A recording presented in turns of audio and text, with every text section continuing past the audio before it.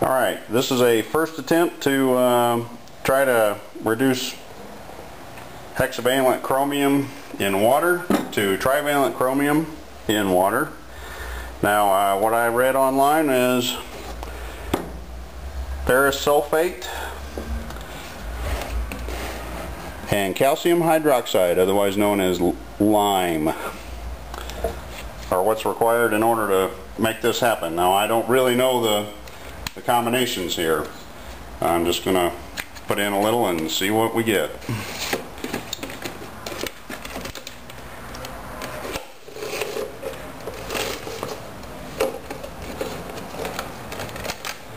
Yeah, this is enough lime to do a sidewalk, I think.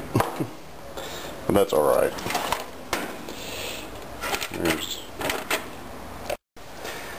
Alright, what I'm going to start with is half a teaspoon of lime per gallon. That works out to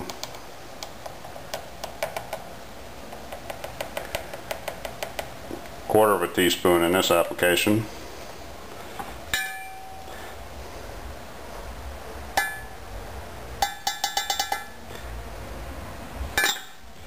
And then the ferrous sulfate, I'm going to use 1/4 of a teaspoon per gallon.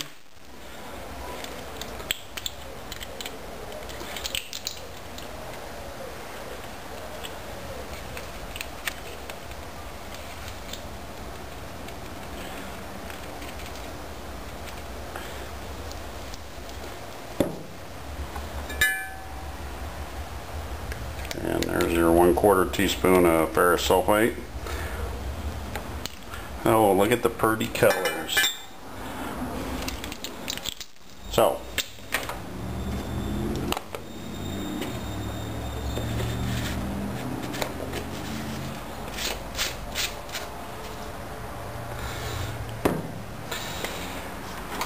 there it is, beginning to do its thing. I don't know what its thing is, but I'm going to stir it up at any rate. Now what I understood was this makes gunk.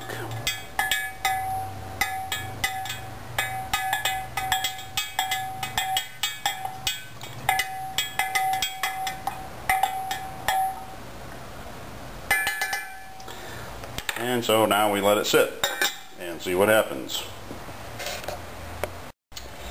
Well, after just a couple of minutes, I'm already seeing a lot of particulate on the bottom. Now before it was maybe this much.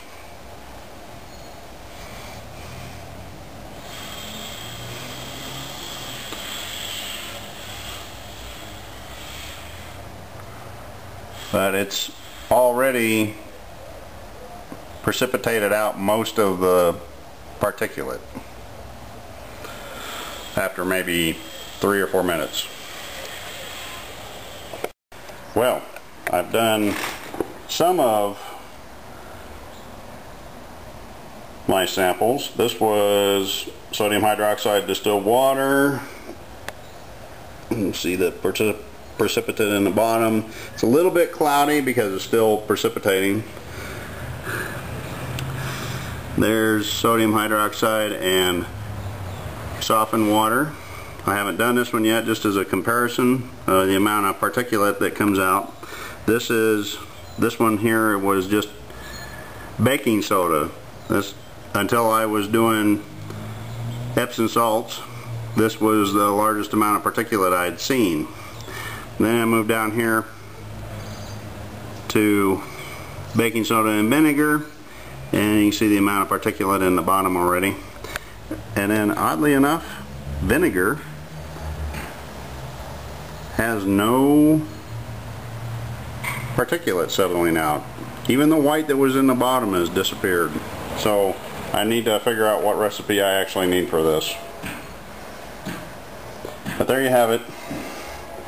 What appears to maybe be success in 3 out of 4 tries.